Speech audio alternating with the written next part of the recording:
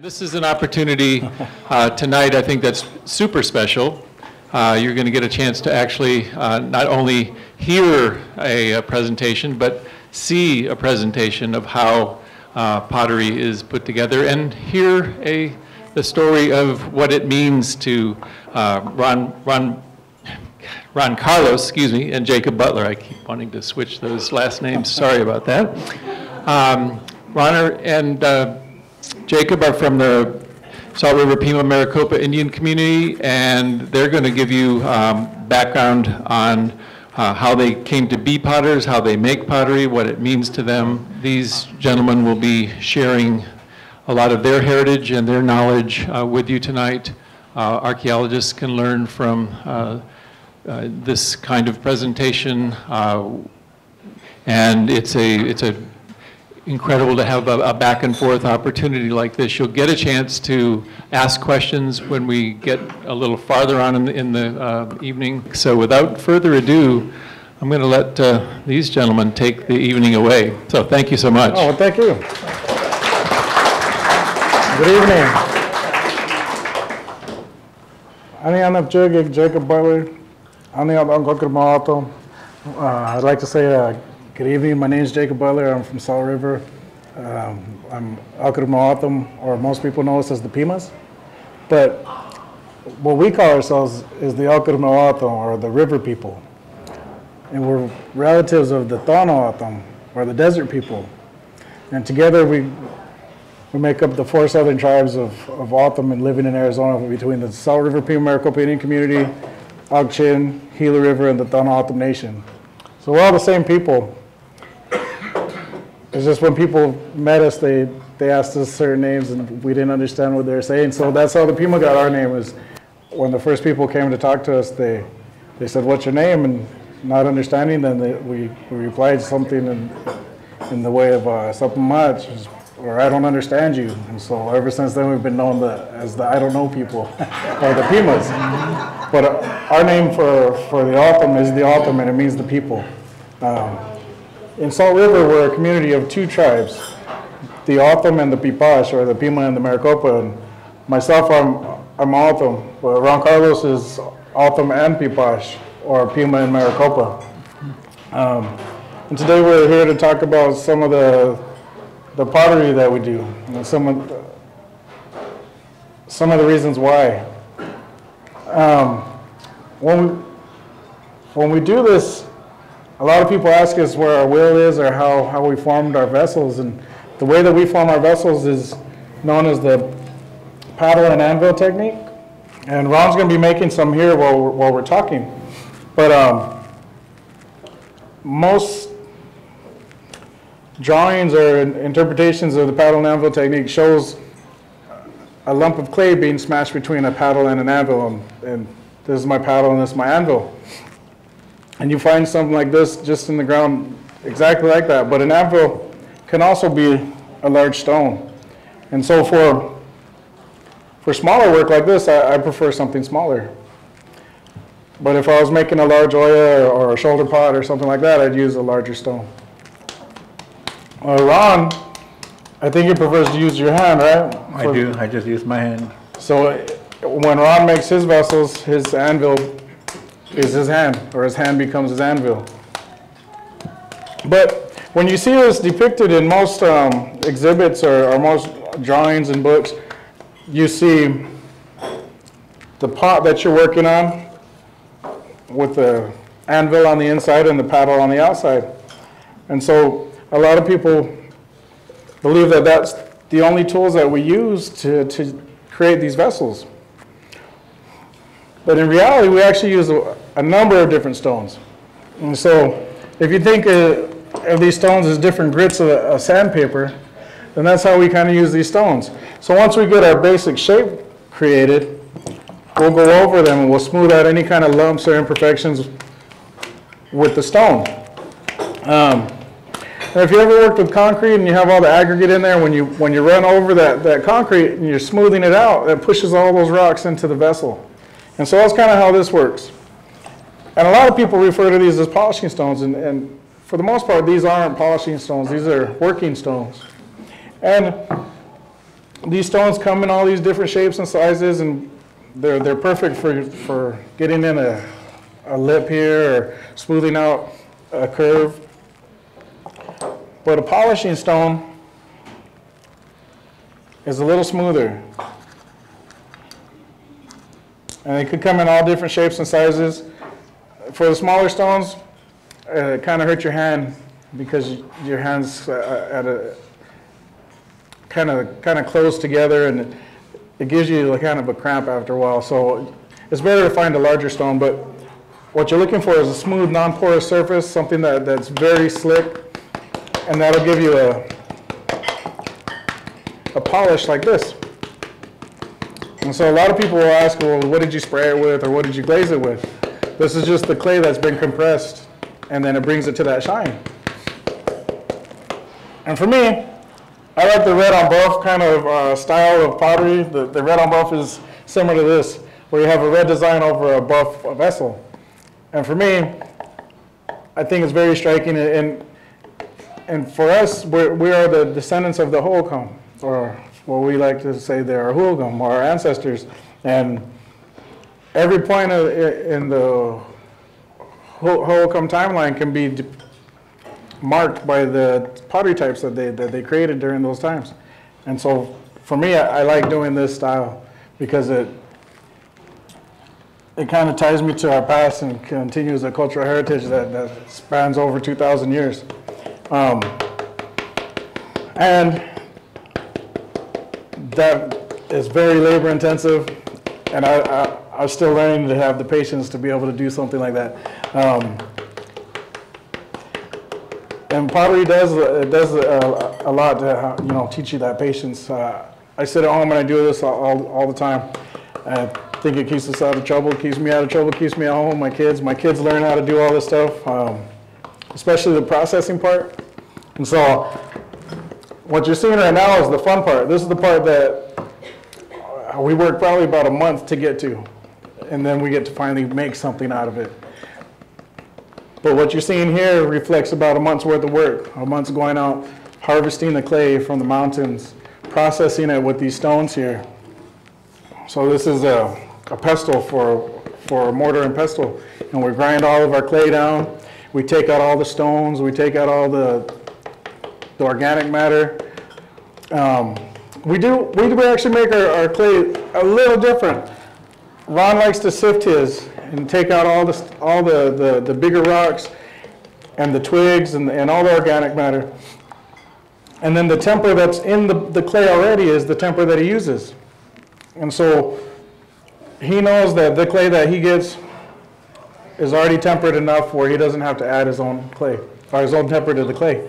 And so the pots that he makes, he knows they're not going to crack.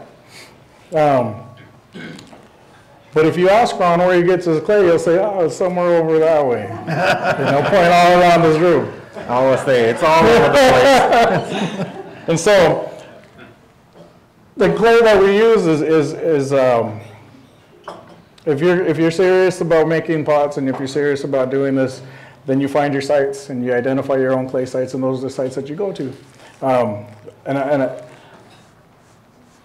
It seems to be that way for the most part wherever I've gone. A lot of people have family sites where they've gone to, and their grandparents have gone to. And so that's kind of how it is. And for me, I'm not as worried about the temper in the clay as the colors, because you can get a very rich red clay, and then you can get a brown clay right next to that, depending on the iron that's in that clay. You can get a very vibrant red, or you can get a more orange. Like even some of these red on buffs here that are on the table, that's more of an orange on a buff. And so for me, I look for the clay that I want to paint with, and what I paint with is a very dark red. And so this is a pure clay. And the way I get this clay is a little different. I'll wash my clay, or I think it's called levitate your clay, but I wash it. And what I do is I wash it and I mix up all that water until it's a very thick, almost like a chocolate milk consistency, and I'll pour that off. And all that water that's colored red will become the clay eventually. And so I'll keep washing my rocks until my rocks are clean and there's no color coming off of them. And then I discard all of that. And then what I'm left with is a few buckets full of clay-rich water. And in there has a lot of organic matter, and that organic matter floats to the surface, and then you skim that off. And as you let it sit, the heavier clays will settle to the bottom, and then you can pour off the water. And so that process takes a long time. It's less labor intensive than pounding it up with a mortar and a pestle, and it takes a lot longer, but what you get in the end is a pure clay. And it's the same process that we use, and even Ron does it on a smaller scale to make our paint. But I'm not able to make a pot out of that clay. And so when I'm done, I have to add temper to my clay. And temper could be anything from crushed granite to recycled clay vessels. Even shells from the ocean were used to crush down and used as temper. And the temper allows the pots to hold together when they dry. The clay wants to shrink, and if it's a pure clay, it's going to shrink and it's going to crack. And when it is exposed to heat, it's going to want to expand and blow up. And so if you ever look at cement, when it's cracked, you see all that aggregate in there. All that rock holds that cement together. And it's the same thing that the temper does to our pots. And so without the temper, your pots are more ornamental and they're not really functional. And so for me, and one of the reasons why I do this is a pot was first and only created for its purpose, to hold water, to cook in, to store things in. And so I like to bring mine down and then add my own temper. And one of the tempers that I really enjoy using is a micaceous schist.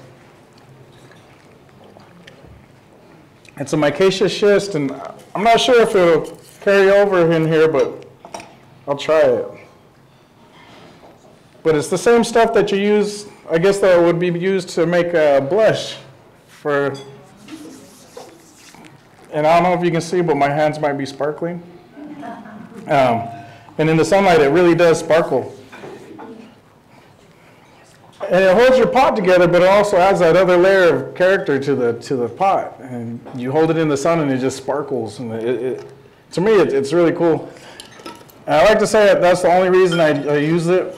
But for me, I'm not as skilled a potter as Ron. Ron can pop these pots out, and if it cracks, then he can make another one. And My pots don't crack. yeah, if it cracks. But for me, I want to know that the reason it cracked is because I didn't do it right, not because of the composition of my clay. And so I bring it all the way down to pure forms, and I introduce them all together to the proper ratios. And then I work with those clays. And if you want, I'll actually pass around one of these. This is white clay with a micaceous temper in it. And you're able to actually touch and feel it. You can mold it in your hand. But that clay is no different, other than the fact that it has temper in it, to this clay, and this is a pure clay that I'll be using for paint. So when I have a red vessel, I'll pound this down and add it to water, and I'll paint with this. The same thing with the red pots. I'll paint with this, and I'll make a pot with this, and the only difference is that there's temper in it. And the reason I brought that red bundle out is we work for our cultural resource department in Salt River. And one of the jobs that we do is cultural sensitivity training. And we talk to people that are doing any kind of earth moving. And some of the people that we've been fortunate to talk to are some of the construction workers that were doing the first excavations of the Holcomb canals when they were turning them to CAP canals. And some of these older gentlemen told us that when they were excavating some of these canals, they were bringing up these clay bundles like this, and there were still fingerprints from the person that had used it last. And it's just amazing to me. And so every time I kind of see these things, I always think of that story that gentleman told me. And to be able to hold something that somebody else touched and left it there, and no one else touched it since then, is like a direct link to that time frame. And same thing with these vessels. A lot of times, if you look in here, I mean, I'm not sure if you can see it, but if you look in here, you can see all the worked parts. Because on the outside, we smooth and polish it. And on the outside, we really make it look good. But within, you have the impression of your anvil. And so you have these marks in here. And for a more open part, open vessel like this part here, older potters would probably tell me that I didn't do a very good job because I didn't finish my pot. So because it's so open, you would want to clean this out. But for me, I get a real kick out of being able to hold a potsherd or an older vessel and actually feel a fingerprint that someone else had put in there about 1,500 years ago or 2,000 years ago. I mean, it's special. And I think it's awesome that my kids can fill these pots and they can put their fingers right alongside where their dad put their fingers and know that was made by somebody's hand. And so I leave them in there intentionally, but those are usually the pots that I keep for myself and that I use. And so this is my mold. And like he just started, he actually took his pot off of his mold already, but what you start with is almost like a, did you use mold? Yeah. Yeah, that's his mold there. So what you start with is a preformed vessel, and you start with like almost like a hamburger patty or a tortilla size of clay, and then you get that, and you just draw it down. And it's very different than other places. There's something that's indicative of the southwestern pottery of Arizona. So like the Altham and the Human tribes, the Pai tribes, a lot of those type of tribes do paddle and anvil. Or most other tribes like the Puebloan tribes and a lot of other tribes around the country, they do a coil method where they'll roll a long coil out and they'll make their pot with that coil. And then their pot will be in the shape of whatever vessel shape that they wanted to make. And it doesn't have to be as thin or as thick as they want. Because once they're done, then they'll scrape and smooth. And then they can start taking down that vessel to the desired thickness. But the way that we do it here, when it comes off of your mold, that's about how thick it's going to be. There's no going back. And then when you're raising it up, you add a little bit more clay to the top to finish your pot. And I think you like to use smaller sections, right? So he works in a little bit smaller sections and he goes up. For bigger pots, I like to use a larger coil and then push it on the inside and actually use a larger anvil and then start to shape that. And I try to use as little coils as I can, because one solid piece of clay to me is stronger than a whole bunch of connected coils, because then you have more chances for it to crack. And so I try to use as little coils as possible. And I usually get my pots to come up to about right here, and then I try to finish it off with a larger coil and then another coil for the rim. But it's very different than other communities make their pots. And I thought it was something that was distinct to just the Southwest, but I recently had the privilege to go to the Smithsonian NMI Museum and look at their archives and look at some of their collections. And I learned a lot through there, but as I was looking through the exhibits, I seen a vessel that had a little diorama next to it and it had some drawings, and the drawings were a paddle and anvil, and it was from Nicaragua, and I guess in Nicaragua and some of those areas they actually do paddle and anvil pottery as well. And so it was very striking. It was the pottery was very similar to ours as well, and it was very intriguing, because I had never heard of anybody else making pots like this, and it's always something that's foreign to everybody else, and so I thought it was amazing. But this paddle and this anvil can change. You can use, like this one was given to me by an older potter, and it's actually the back of a chair. And so it was one of the first paddles I got, and I'm just really comfortable with it. And it was actually much longer, and I cut it down, and now it's like my go-to paddle. I have other paddles, but I always seem to use this one. And the same with a lot of these rocks. I have a bunch of different rocks. I'm always looking at the river when I go. But I always seem to use the same ones. And I think it's the same for Ron. He has a whole bunch of rocks that he shows, and uses for the classes that we give, but I think he only uses his own. Yeah. Yeah, I don't think he really shares the ones that he really likes. In regards to that, I was always taught that you're supposed to have your own, whatever you're doing. Like singing, sometimes when people sing, they want to borrow rattles. Like, no, it's my rattle. It's me. It's meant for me. You know, if you're going to sing, you have to have your own rattle. Same with pottery. You're supposed to have your own material and tools because it's part of you. You know what I mean? And it's, even though our paddles may look similar, they're not the same. And he can use it on occasion, but it's not meant for him. It's meant for me. You know. And I don't mean to sound selfish, but that's the way I was taught. It's the same, even if this knife here, and he gets all bugged there, and he gets mad if you ask him if he can use the knife. But I have my own knife, and we have our own things, and it's meant for you, and it goes along with, I guess, our human there, because even the tools that we use when we butcher, we're going to use them for that purpose, and we don't use them for everyday use. When we play a game called Gins, I have my own stones and I have my own game pieces. And other people aren't supposed to share those things. And so we encourage people to come out and find their own stuff, make their own paddles. And this one was given to me, and when it was given to me, it became my own. And I have a hard time letting anybody use it too. And then the same thing with these stones. These stones are my favorite polishing stones here, and I use them on occasion. But like I said, I like the buff style. I like to put my creativity into the design, and that polishing is beautiful in its own. And so I very rarely do it. But one of the questions I guess that was posed to us is, well, how long have we been doing it?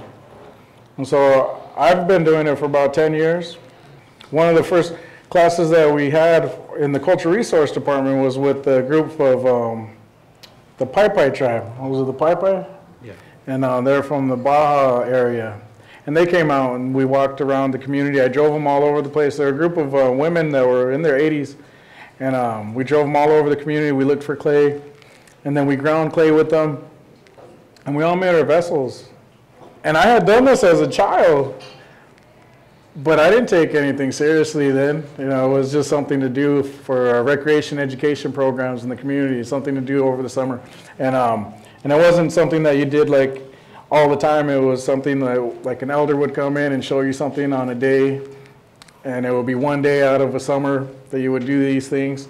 And so when it came back, it was really cool because I remembered some of the ways that we had done it, and I remembered that, and it helped me.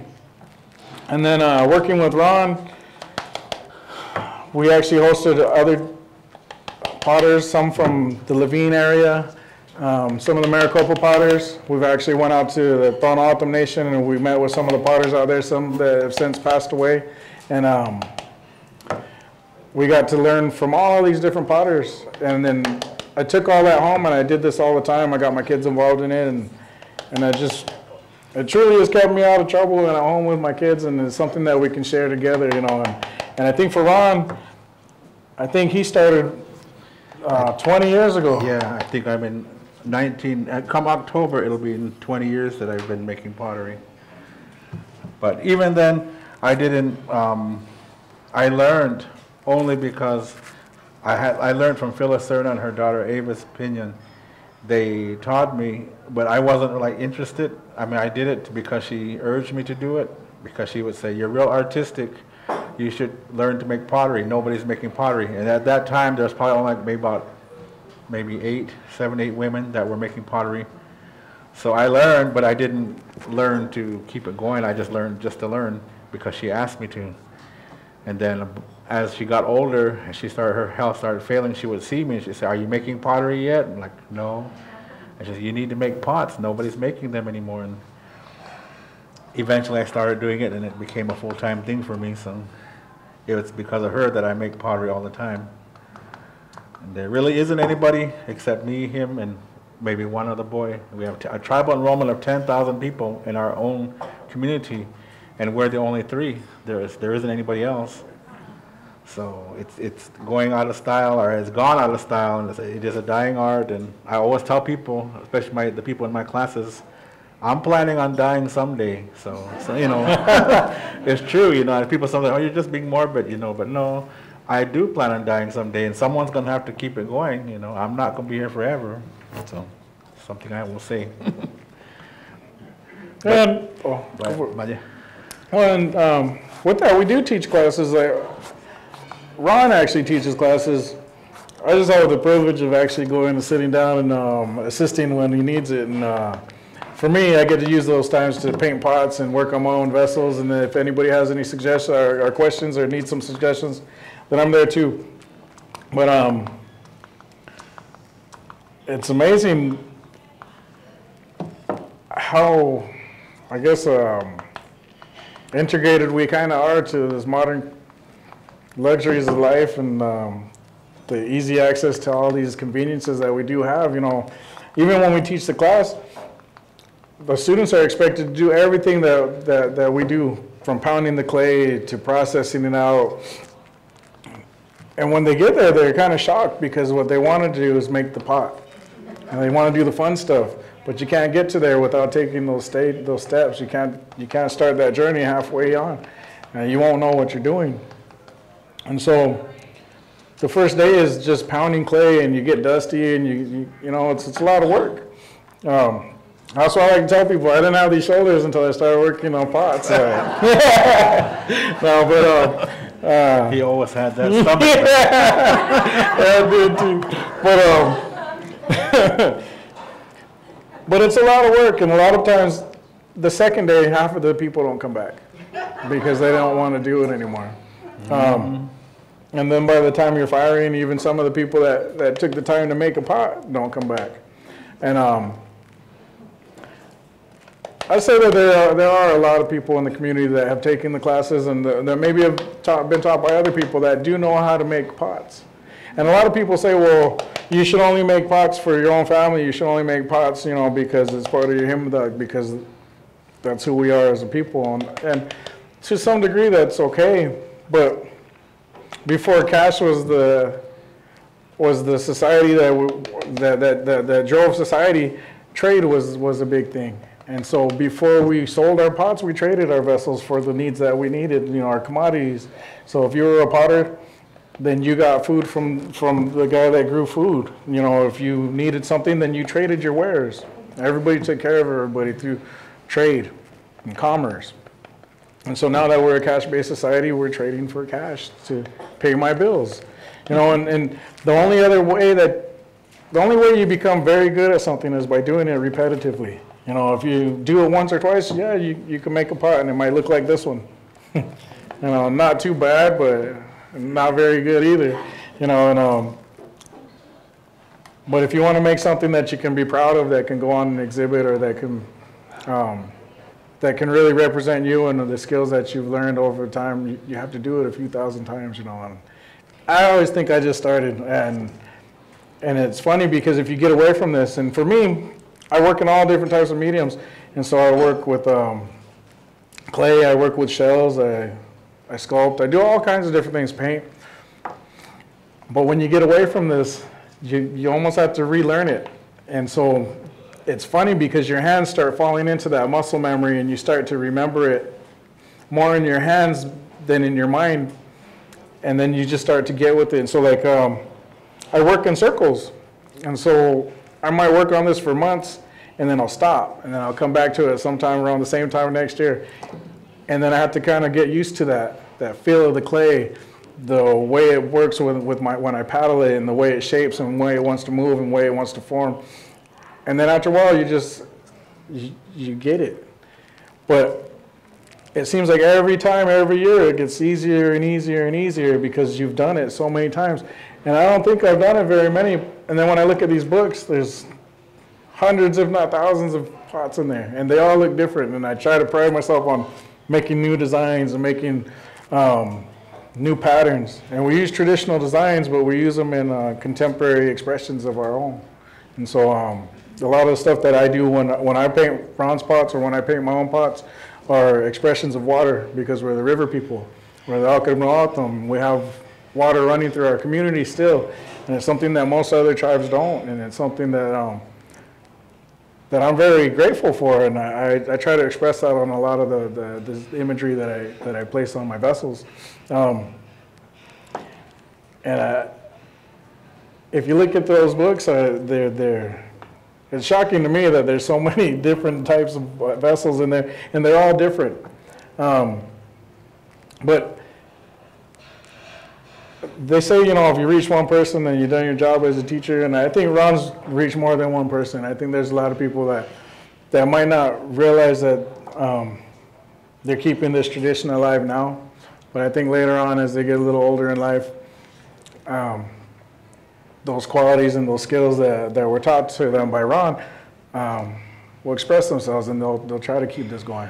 And there are actually people that are learning now. Like you said, there's one other boy that does it, and he does it on a larger scale rather than just doing it for his home or personal use. He does it, and he actually sells his work, and so he's making more work, and so then he's getting better. There's another young man that paints a lot of Ron's pots, and he's actually a basket maker, and he does a few other things, and he's getting better because he's working more and he's expressing himself more in this clay and in this art form, and that's the only way you can grow in something, is by doing it and continuing to do it. And for me, I think I would be in a lot more trouble. I used to be a little ornery kid. I used to get in trouble all the time, and I think I came into this right when I was maturing. I had two children at the time, and they were both young, and I was very impatient. I like to still go out and have a good time, and then find myself when I'm working on these vessels, it takes a great deal of your time. And it makes you want to be there to do it. And then your kids are sitting there watching you and they want to be part of it. And so it keeps you at home and it keeps you around. And one of the reasons I do it is, the main reason I do it isn't for money. Like I say I could sell some pots and then I have enough money to take if we have a standing kind of bet that whoever sells more at our shows, we'll have to take the other person out to eat, for kind of helps you feel better. You know, you didn't sell anything, but you're going to get a free meal today. So when I sell a lot or more than Ron, then I'll take him out to eat. And if I didn't sell anything, I know I'm going to get a free meal at the end of the day. And then it affords me the privilege to be able to take my kids on vacation here and there, you know. But it's truly a labor of love, because the amount of work that you put into these vessels, you don't see coming back in the form of cash. But what I do see is my daughters can go to a lot of these national monuments, they can go to collections, and they can ask for their father's work, and they can see some of the vessels that I left, you know, as a legacy to my children. And I think it's awesome, not only my children, but our community, you know. And I have an artist profile at the Smithsonian now, you know. I have artist profile. People have my mark, Ron's mark, at a bunch of the different museums here in the valley. We're actually privileged enough to be asked to create the first all clay mural at Casa Grande ruins, and it was amazing. We took clay from our community and we put it into an insert in the new visitor orientation room. And we plastered that whole wall up, and we did one side to reflect the Hohokam, or the Hohokam, and their art style, their artistic style. And we even were able to get a scale replica drawing of the maze that's in the Casa Grande ruins, and we sketched it out on that wall. And so it's a big mural. And then all those clays, they're all modern, I mean not modern, they're all traditional clays and pigments. There's nothing modern on that wall. And then even the black that's in there is mesquite sap. And then on the alternate wall, we did the Altum section, and it shows the continuation of that culture. We use the same design elements and we just changed a little bit. But I like to say this too, when people are talking about the Holcomb and the Autumn and why you guys are different and why you have different names. But I don't think anybody in this room can say that they live the same way that their great-grandparents lived or their great-grandparents. And as time goes, and anything that's alive is bound to change. You know, and as cultures go, our culture changes too. And so we are the same people. We are the descendants of those great people that created all these canal systems out here, that left this legacy on the land that we're now a part of. And to me, that's a great honor to be able to say I'm that little link in that chain, you know, and hopefully somebody else will come along and add their link to mine and continue that chain.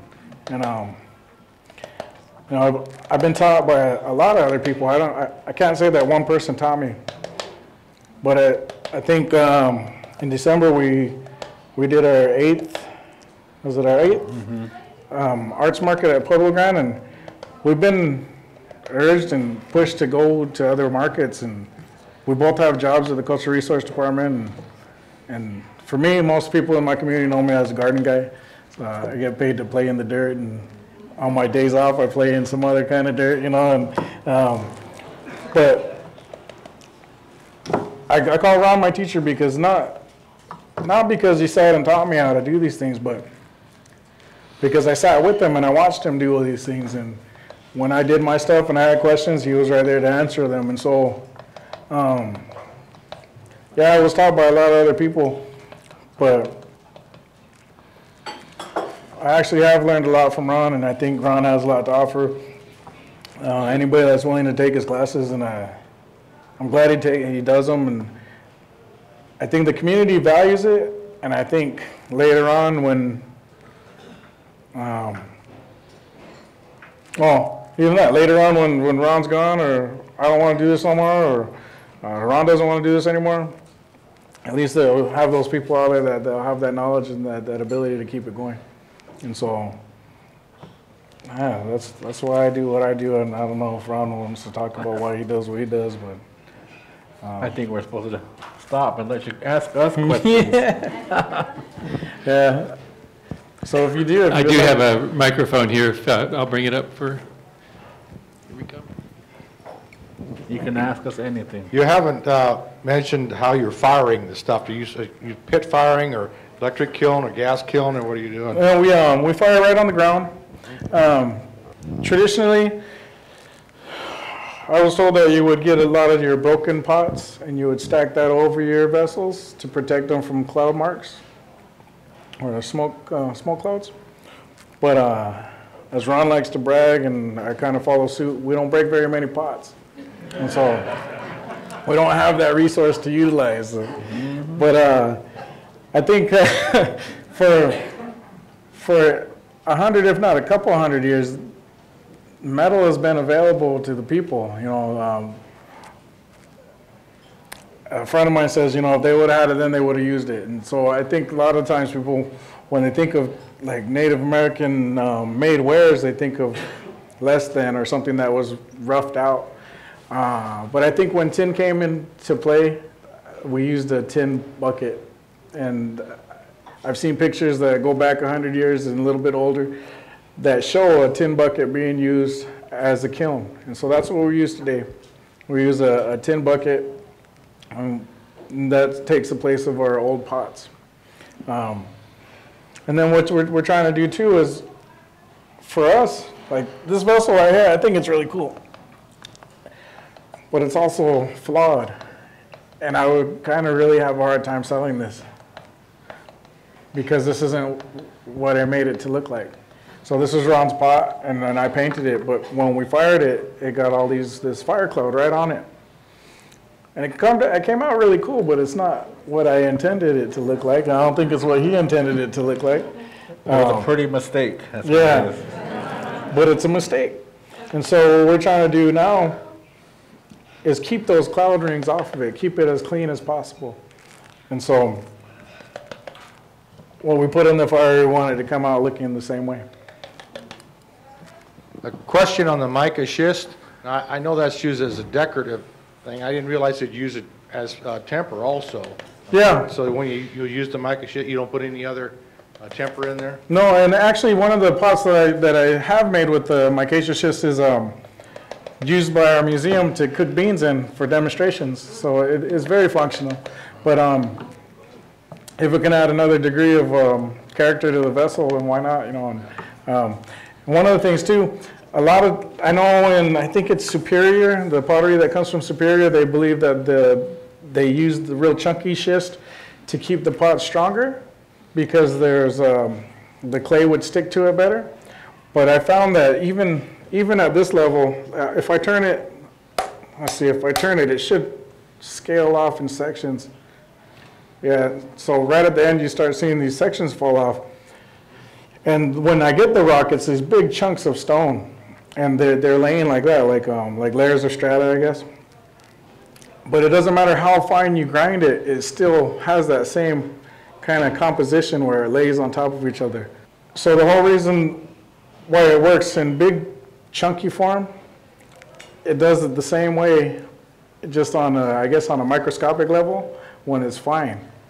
And actually, the vessels that have the micaceous schist in it that's very fine is very, very dense. It's a very dense clay and it's heavy. Even though it's thin, it's a heavier clay because that temper is in there at a much finer grain. Jacob, when you make a pot, you make a design for it and incorporate your ideas. Okay, when Ron makes a pot and you paint it, is it his ideas that you put onto it or yours? No, they're mine. And Okay. so Ron's ideas are the shape and the form of that vessel. So Ron's the one that created those ducks. He created the form of this vessel here or this pot here. He'll usually give it to me and say, make it whatever you want to do it. And sometimes I'll say, well, I think it would look really cool if it looked like this. And I'll most of the time say, yeah, probably not. I've even said, I don't know about that part. Yeah. And it's just hard for me to do that. Like, and that's one of the reasons people ask me, well, can I, what is that called when you, well, they want me to make a pot for them a certain way. Yeah, can I commission a vessel from you? And I've tried to do it in the past. And someone can say everything they want. I want a red on buff pot with butterflies on it and river designs. And I want the river designs up here and down here. And then I'll give them the vessel that they're looking for. And then when I see their face and their face isn't filled with joy and excitement and it's more like disappointment and that's not what I was looking for, then it's very hard to take as an artist, you know, and because in your mind you're envisioning something that you know you wanted. And then in my mind, it's totally different. You know, I think differently. I'm a different person, and so my expression of that same image is going to come out a lot different. And so for me, I prefer to put work out, and if people like it, then they like it. You know, and if they don't, then they'll stay with me for a little longer. But it's very hard for me to do commission work because of that, because everybody has their own understanding of what something should look like. And yeah, so yeah, I have I think volumes and volumes of different images that I pull from, but I find it really hard to just flat out copy a design and put it on a vessel. And even if I really think a design's good and I like it, I won't put it on the same shape vessel. And I'll even try to change that up a little bit to make it my own. Because I think I would kind of get upset if somebody copied my design and put it on one of their pots. And, you know, that's plagiarism. And I think plagiarism, whether it spans 1,000 years or 2 years, is still the same. You know, I think we should all come up with our own images and express our own self through our work. And that's kind of what I try to do. And I think it's really cool to work with Ron, because he makes a lot thinner pots than I do. And it's really cool to just focus on the painting. I do make my own pots and I make my own vessels. Well, when we first started, I think the whole reason we started working together on pots was because it let us get a cheaper booth at a table. Because if you had collaborative work, then you didn't have to pay as much. So I think that's how it started, and then I think it's really been a good partnership to work together, especially now, because I mean, if it wasn't for Ron telling me, I probably wouldn't be here today. I don't make any of the plans. I don't plan for anything. Between Ron and my wife, I think they get upset with me all the time because they say, well, are you ready for this? Well, what are you talking about? You know, and, I told you. yeah, and but I make sure we get here, and so I'm the ride and he's the planner, and it works out really good, you know. And when we sell together, we sell together, and so but it's also cool to know if you're having trouble with something, and you're having trouble with some part of your work, or even just if you want to fire your work together, or you want to work together, there's somebody else that does that same work, and you can go and share that time, because it's always better doing it with somebody else than just sitting by yourself and nobody really takes interest, you know. Yes, ma'am? I have two kind of different areas I want to ask questions. One is your micaceous pottery. I know in northern New Mexico, both Hispanic people and some of the people around Taos use micaceous pottery for bean pots. But I've been told that the mica is in the clay. It's not. So it's a different type of thing. Oh yeah, it's totally different. So like if you look at like I think Pecaries and Pewaukee, they use that micaceous clay too. And theirs has an overall sheen to it. So if you just turn it, the whole vessel will kind of shine. Yes. Where this is more fragmented, and so the ratio isn't as great. And so you see hints of that glitter here and there. Oh, okay. And so, and it's because I incorporated it into it. It's not ground into the clay together. And actually, I did like a science project with my daughter to find out what kind of ratios go well. And she's in 4th grade, and I read her paperwork, and I read it all the way to the T. But what I forgot, I guess I didn't read, was that we're only supposed to pick one aspect of that test, and we did all of them. So when everybody else had their little foam boards out, they had like one foam board, and they had their project, and my daughter had, I think, 3 or 4 foam boards and all these pots and all these different stars that she had mixed different tempers. And so it was really cool for her, and it was really cool for me because it helped me with the ratios when I'm doing my work. And so it was something that we both kind of gained a lot from. But yeah, it's totally different. The clay still, just like this one, the clay still retains its overall buff kind of look, but it has a little sparkle to it.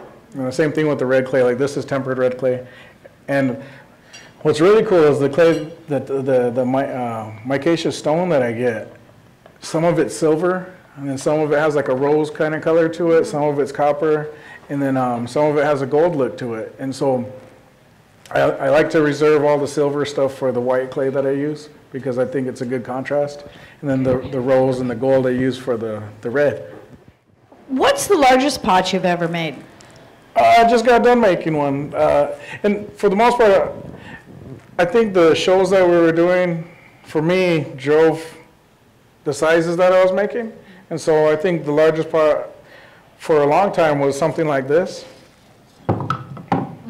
Because the show that we do is more of a tourism show. And large pots don't sell, and they're very hard to travel with, and they're very hard to transport to the show. And then it sits there all day, and then you have to bring it home. And I live in a very small house with five other people in there, and things break. So I haven't focused on these larger pots. And just recently I made a very large pot. What was it? Probably like about 2 feet. The one that it was about 2 feet wide by about 2 feet tall. And then me, because I was so proud of making it, I went and took it out to the show and showed it out before it was ready, dried, and it dried too fast in the wind, and it cracked.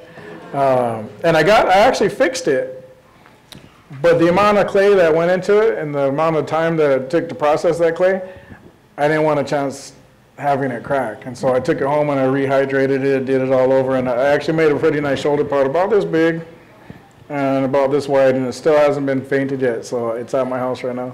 But that's probably the largest for me. I think the largest one I made was probably, I don't know, it was pretty, I made 6 of them. They're big water oyas that our community relations department asked me to make for them. So I made 6 of them. Now I don't know what they did with it, so probably sitting in somebody's house somewhere. But I haven't done it in a long time. For the same reason, you know, it's a lot of material, it's a lot of wood, because we use wood, and I'm the only one who cuts wood, so. So it's a lot of work, and I don't really like doing it. It's too much. It is too much work, and they're hard to transport from one place to another. Just as one pot, it's, you know, it's not that big, but it's still a job to take it from one spot to the next. So I mainly stick to the small stuff, but I will make whatever if someone orders it. But And then I think there's different skills too involved in it. Like if you're focused on making these smaller pots, when you move to make a bigger one, there's some degree of there's a curve that you have to, I guess, kind of get past, because the weights are different. So gravity's going to sink your pot, so your bottom's got to be supported a little different. And in other tribes, they use a puki or a bowl or some type of support underneath it. And I didn't think that we used things like that. And then we were at Pueblo Grande, and there's actually evidence on a shoulder pot there that it looked like it was sitting in another bowl. And then I started looking at older pictures, and although they weren't pukis in the sense that we know them today, a lot of the pots were made outside and they're made on the ground. And then when you see the blankets laid out that the pot's resting on, they're resting on a mound. So that dirt's built up around it to actually form like an earthen puki, I guess, like an earthen mold that supports that bottom. And so so I went out and I found me a nice rounded out puki, and I use it, and it works very well for these larger pots, because those pots weigh a few pounds, you know, and wet clay is gravity is just going to drag it down, and that helps keep that contour on the bottom. First of all, I want to say I've been through the contractor course out there, and it was wonderful. Oh, yeah, And I yeah. always think it's funny, you have all these contractor guys that are showing up going, oh God, I got to go through this for a day. And Yeah. by the end of the session, it's very, very entertaining, very educational, and I think they walk away with a different appreciation. So I just wanted to thank you for that. In your understanding of the historicalness, has this always been somewhat intimate of a process with the clay, or has there, in your understanding, been a production line at all ever utilized, maybe back when it was more of a commodity? I think the tradition was passed down more within families, and then now it's more in like communal settings, like through classes and stuff like that. And I think there was more regard for the art, and so people held it in a higher regard. And historically, it was a primary source of income for a lot of people, and so that's how they survived. And so it was. I would say the production line that you talk of would be more in the processing of all the materials. I think it's very much a family affair, and I think it continues to be. That's why I say at my house we have a big sweatshop. Sometimes we all get in there, and my kids are working. And I think if it wasn't for my kids supporting me and my wife,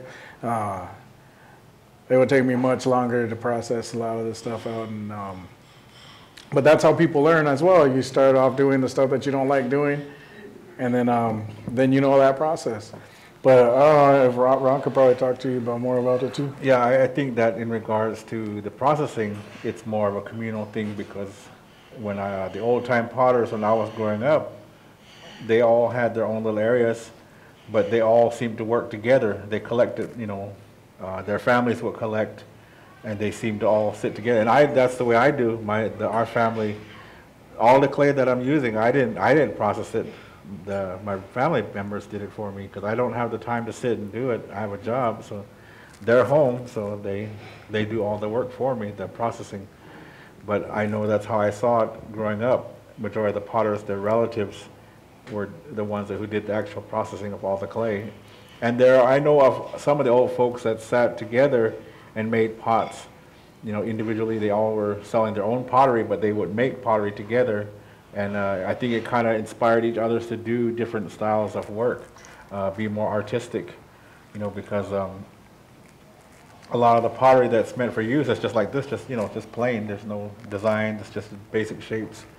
Whereas, you know, I know that when they sat together, they got more artsy and would make ducks and stuff like that, you know. And it became more of a, I see what they're doing, I see how they've done it, I'm going to do the same thing, you know.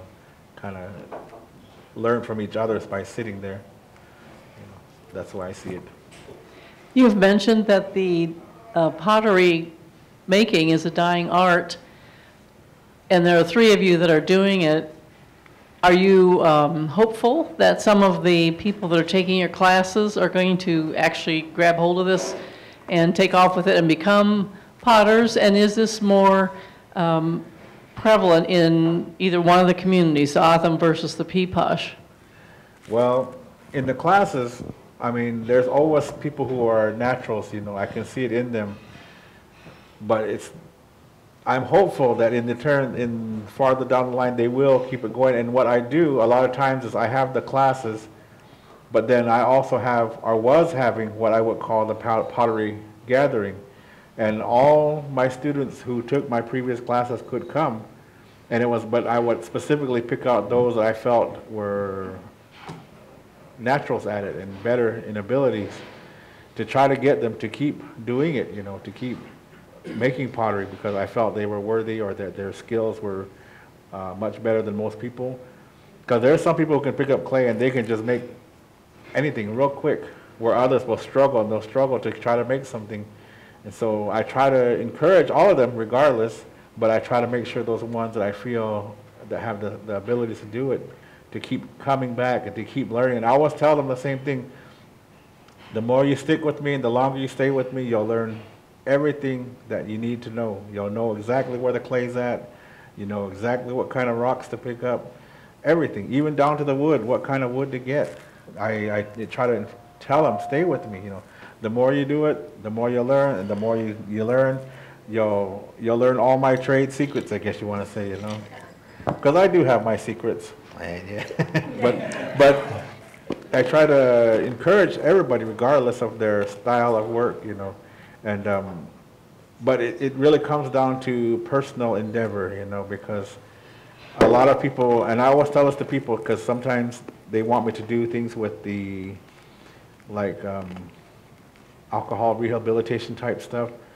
And I always tell people, if you have a life that's hectic, that you're running from one spot to the next all the time, you'll never make good pottery, because you don't think about it. You have to think about it as you're working. You have to think about what you're going to make while you're making it. And if your life is just, oh, I'm going over there, I'm going to go over here, you can't do it. And those type of people in my classes are the ones that always seem to drop out, because their life is getting in the way. The pottery's not, it's not in their mind, it's not in their heart, it's just something they're doing, you know. It's not part of them yet. So does that answer your question? I don't know. I can't see, so I don't know. I don't know who's talking to me. Sorry. I'm curious about the lighter vessels that you have, especially the one with the white top on it that wasn't perfect. Where do you get the clay for those? These? Oh, this one? Yeah, that one, and Oh, then yeah. all those light ones on the right side there. Sometimes, you know, there's different veins in the mountains. They're not all the same. I mean, a lot of people think that if you dig from the same spot, you're going to get all the exact same color, and that's not the way it works. It's usually in stratus, you know. And so sometimes you hit veins of pure white. I mean, just pure white. They're usually really thin, but occasionally get it. Same with the red. Sometimes, like, he gets really good red where he gets his clay from. He's stingy with that information too, so you know, you don't know. So let me see that one again. Mine. That one. Okay. So like this is the color I'm using, and I like this color, but only I'm the only one digging from that spot. But in that same spot, there's, like he was saying, there's layers. You know, sometimes there's more brown even underneath, or more red. It's just finding that clean, good vein that you have to, you know, go through, and it's hard to separate them sometimes. You see a certain, just a darker layer or a brighter layer, you want to get that, but you're trying to get rid of everything else. And there's nothing wrong with the other, it's just it's not the right color you want, you know. that's the answer I can give. And then for a while, I was trading clays with these people from Levine, but I didn't like their clay. It was too sandy. And it wasn't white or this buff color. It was more of a gray color. I didn't like the way it looked, so I stopped trading with them. Sorry. I know in the past, a lot of families in a bunch of different tribes, the craft skills go down the family line. Are either of you from families that made a lot of pottery? I'm not. I'm not either. No.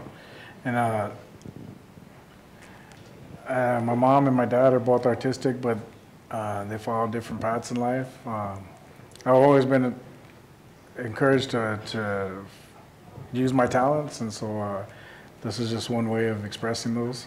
But no, neither of my parents or my grandparents made pottery. And for some reason, I just took to it. I personally don't come from that either, but my family, I will say we're real Indian. I mean, my grandparents are real hardcore believers. They weren't Christians. They were stuck in the old ways, you know. And a lot of the people, I guess, would say they were like respected in that way because people always came to my grandparents for advice. They always came to my grandparents to hear songs, all kinds of stuff, whatever it was, Indian ways, they did it. And that was in regards, same with the pottery. Even though my grandparents didn't make pottery, a lot of the old folks would come to my grandparents, and my grandparents had a truck. So they would always ask them, can you take us out, you know, and my grandparents never refused.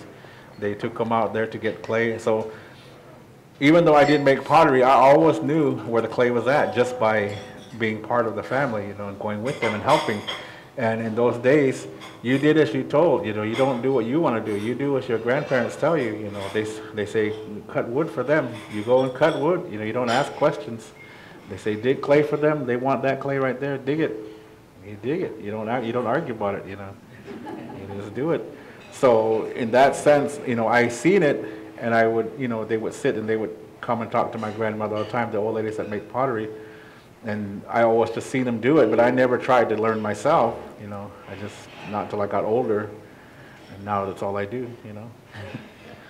Ron, it's been fascinating to watch you put that vessel together up there. Could you just highlight some of the steps you went through, and do you have to finish it in the next 5 minutes, or what's next? Yeah, it's finished. No, I'm okay. I started out with the tortilla like he was telling you, and I put it on the base of another pot. And in Maricopa, you know, I'm Pima and Maricopa, but culturally and linguistically, I follow Maricopa way. I can talk Pima, but I really follow Maricopa tradition way. And so in Maricopa, the different things have names, whereas in Pima, they don't really have names for all the different things. A pot made specifically for making pottery, for a mold, is called nyem ta'am, whereas pottery itself is called gel. You know, there's different names for the different types of pottery, water pots and all that. But you make your tortilla, and you put it on the base, and you make the base of this new pot. And as you're going and you coil up, you use your paddle to shape. And I put my coil on. You can, hopefully you shouldn't be able to see the coil marks, but there is coils on there. And you just, you know, use your fingers to thin and use the paddle to shape the way you want it to go. So normally I go higher, but I'm not showing off. I'm just kidding. Let's go. What happens next then? Now that you finished it? Well, after it, while it's drying, a lot of times like how he adds the schist into his clay, I don't do that. My clay already has a lot of rocks in there, a lot of sand, and so I don't put anything in there. So as it dries, the clay starts to shrink and the grit starts to come out. So as it's drying, when it gets to a leather hard, you take a semi-smooth stone. Let's see, like this one, and you rub the stone real quick, you know, to take off that grit, either to push it back in or to rub it off altogether. That way the pots don't have a rough texture.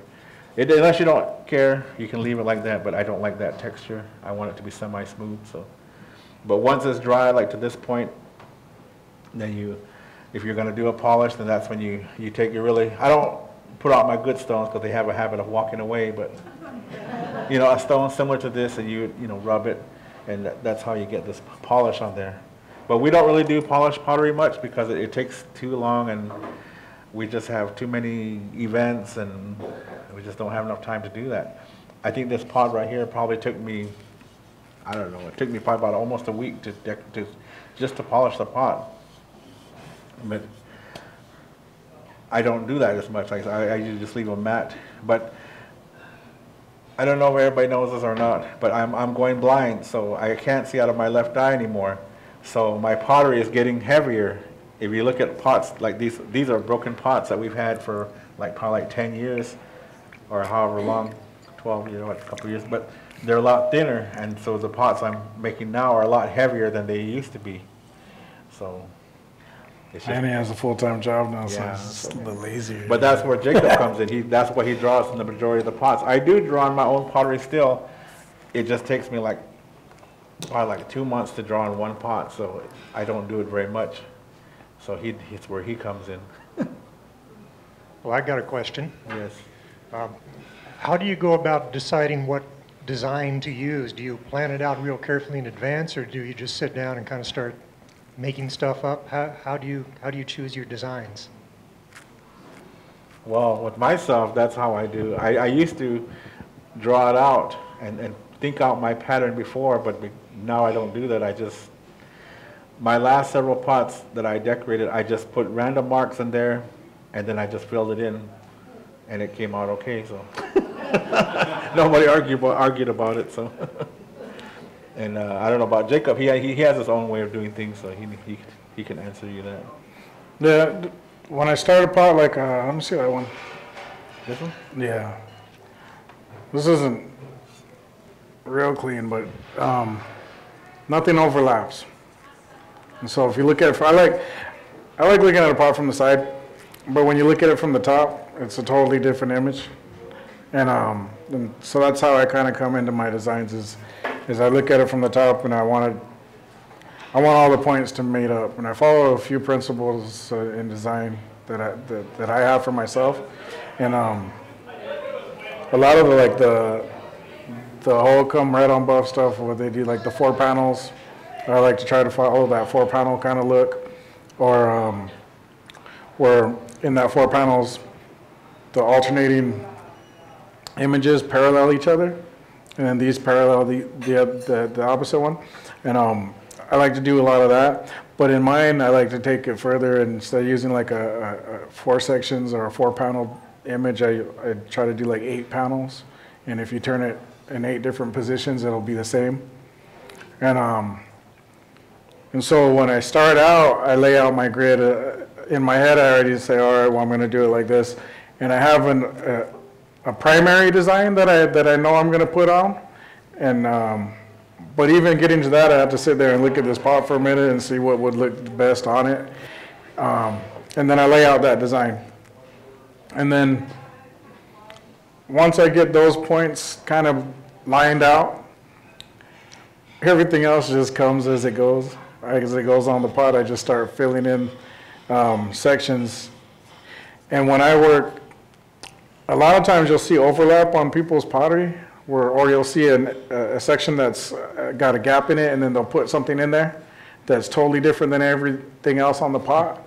And I think it's because it wasn't measured out right, and it's just kind of it's a flaw. But it also, flaws are part of life.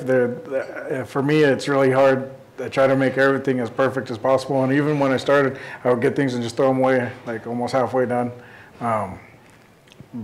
because I went to school for a while for commercial arts, and in that field, you're trying to have everything perfect, and so it took a lot for me to kind of understand that you're going to have some flaws in your work, and that's just part of life. But the design elements that I lay into them are all based on Altham or Hoogam designs, and it's just the way that I'm putting them in are a little different. But yeah, that's how I get that's how my lines, or my line work comes out really clean, is I make sure that all that stuff's laid out first, and then when I put it on line, like for instance, this line here was repeated every time until I got to the end. So if I were to mess up on any one of those marks, I can fix it before everything else was filled in. And so if I'm only working on this section here, and it looks really clean and tight, when I get over here and there might not be enough room or it wasn't measured out right, there's no going back. I can't change it. It still has to either look like this side or it's going to be flawed. And so by doing one stroke at a time on everything that I do, then I know that it's all going to come out symmetrical and all in order. And if it doesn't, then I'll be able to have the leeway to kind of mess around with it and fix it and change it into another design. And so a lot of people think that we draw them out or we have this pre-planned idea of what it's going to look like, but I like to do a lot of these vessels at shows. And there's nothing marked on my pot, and I'll sit there and I'll paint them all out.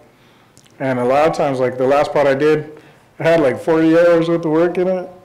And that one was all done by hand without any kind of pre-sketching or understanding of what it was going to look like going in. And I think by not having that understanding of what it's going to look like going in, it frees that vessel out to becoming something original and all of its own. Because I'm not following a form that I've done 100 times before. Well, I think you had a question that you'd like to ask. I'm not sure if... Well, actually, you're talking a lot about what I wanted to ask about. When I look at vessels like that with those kinds of designs, I think, how in the world do you start out knowing that you're going to have room to make it symmetrical as you go around, particularly when they start putting angles and stair steps, and that small vessel, there's 4 pounds, I think, in that one. Could you repeat that question for the rest of the audience? Just. It was just how do I keep it symmetrical, and how do I keep the lines all the same as I go around the vessel, especially when you have curvature to your pot, and like on these ones you have these different elements that are stacking on top of each other. This one I didn't do. This was one of Ron's students that did this one. It's very well, very well executed. And I'm not sure how he does his. It's really cool. But it's really cool. But even like drawing, I mean, like when I would learn to draw, my teacher used to use yucca strips, and I used to do it that way. But it took too long because the yucca doesn't absorb enough paint. You can only do just little tiny sections at a time. And so I switched to a regular brush, and I think that's pretty much what we all use as a regular commercial brush, you know, to paint with, because it takes a long time when you use that yucca strip. And I think that those natural brushes work better with organic pigments. So like with the mesquite, it's very hard to draw with a paintbrush because it wants to run, and that yucca kind of holds it in. And so when you paint with it, then it holds it in. But to keep it symmetrical, like this pot is very well made, and I really respect the guy that does it. But for me, there's not a lot of overlapping patterns on it, and so it's easy to point out all the, I guess, the flaws or the how do I say, the non-uniformity of the line work. And so in my work too, I have a lot of that. I have a lot of flaws in there.